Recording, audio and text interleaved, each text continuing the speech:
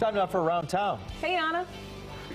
Good morning. I'm at Steel Envy, which is a welding studio owned, operated, and everything else by Jen Kresl. All day Kessler.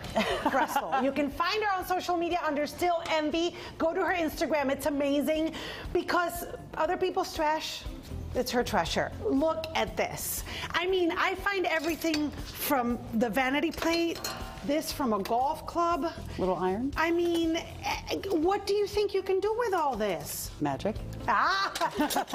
So you just find the pencil sharpener and then say, one day I'll be able to build a Pegasus? I find it interesting. So maybe it could be a pig body or a cow or I don't know.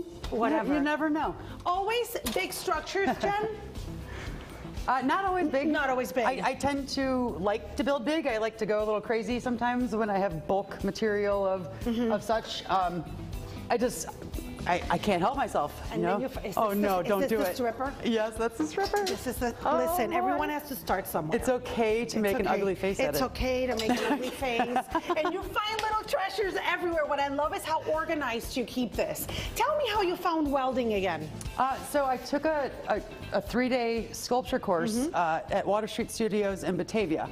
And from there, I mean, I just fell in love with it. And I went and bought a welder, a plasma cutter. I mean, I couldn't stop myself, so.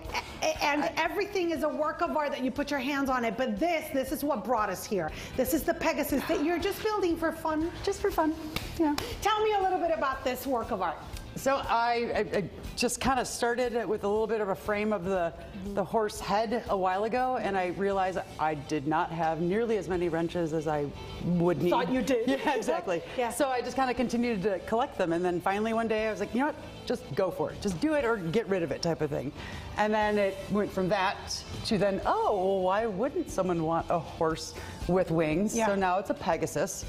I just kind of finished up with these, and I mean, it's heavy, but it's fun, and I mean, still stay tuned on where it's going to go, but and how I'm going to move it, but we'll figure it out. What do you do with most of your pieces? Most of my pieces I'll either donate, I sell them. It kind of depends on like like this one, maybe originally I had started it so I could keep it. Yeah. But then I realized that I can't keep everything because I fall in love with everything. So this one I'm not sure yet, but I mean, a lot of things are for sale. Yeah, I can see this stuff back here too. Everywhere you look, she has something that all of a sudden she's been inspired and just starts welding. I love it. Where can people find you? They can find me on Instagram at Steel Envy. I'm also on Facebook under my name, but Steel Envy is probably, the Instagram is probably the best place to go. Perfect. All right, guys, that's Around Town this morning. We'll see you tomorrow.